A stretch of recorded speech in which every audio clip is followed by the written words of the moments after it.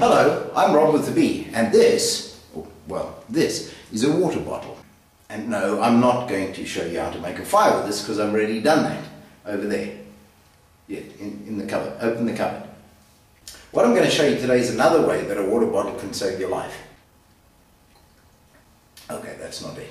Although, yeah, thirst can kill you. But another thing that'll kill you is food poisoning.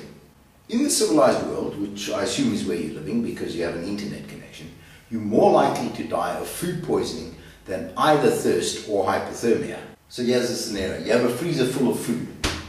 You go on holiday for 2 weeks. So you get back from your holiday. You defrost something from the freezer, right? 12 hours later, you're in the emergency room, almost dead.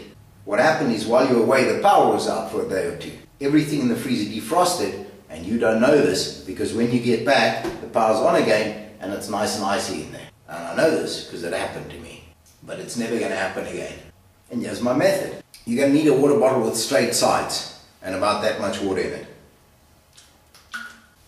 Then I just took some food coloring like this to make it easier to see. And now it looks like that. So we're going to pop this in the freezer in an upright position and let it freeze. And despite all those videos you've seen on YouTube about freezing water instantly, this is going to take a little while. So I'm going to go and burn something in the meantime. And then after a while, it'll be frozen and look like that. Then all you have to do is turn it around. And there it is, your life-saving anti-food poisoning device. And now you can safely go on holiday to the jungles of Borneo or the beaches of Brighton.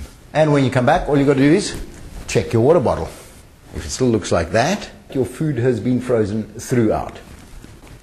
If it looks like that, your power was off for a little while. The fridge lost temperature, this has slid down. May want to be a little wary of any frozen seafood and meats and so on. Your veggies will still be fine.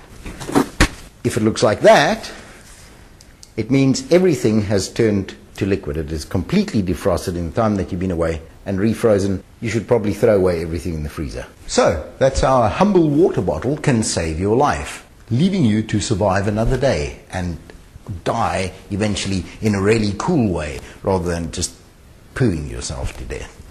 Because if you're hoping to be a legend, that little factoid's not going to look good in the obituary.